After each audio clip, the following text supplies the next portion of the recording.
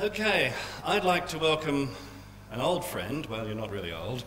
I am. We haven't seen each other for, well, we haven't played music together for about 30 years. That's true. That's true. And this is Sean. Hello, how do you do, Stephen? Lynn's sitting over there, Yeah. but we're actually... And Ali.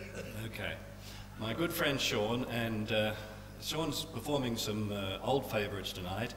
And of course, we just heard, what did we just hear? God Bless Australia. I should know that one. You should. Okay, that's the Waltzing Matilda tune. Well, how about something a bit different now? What about Frankie and Johnny or something like that? No worries. You got a special version of that, right? I have, yes. Okay.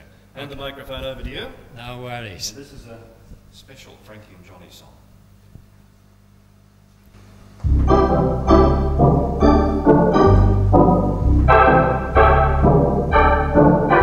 Frankie and Johnny were sweethearts, true as the blue, blue sky. Frank was a long-legged guitar player, but he had a roving eye. He was John's man, but he'd been doing him wrong. Frankie went walking down Russell Street, wearing his pretty pink pants. Said to a newsboy on the corner, "Hey, I'm looking for some new romance." He was John's man, but he'd been doing him wrong. Frankie went into the Australia bar, and as he walked through the barroom door, a pansy sat in the corner, said, "Here comes the man I adore. He is John's man, soon he's gonna be mine."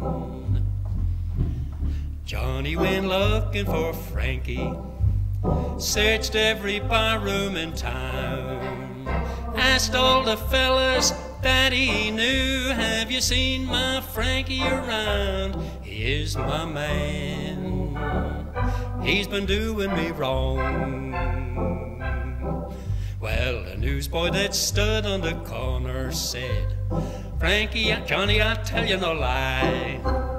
I saw your Frank about an hour ago with his arm around Cyril Fry. If he's your man, he's been doing you wrong."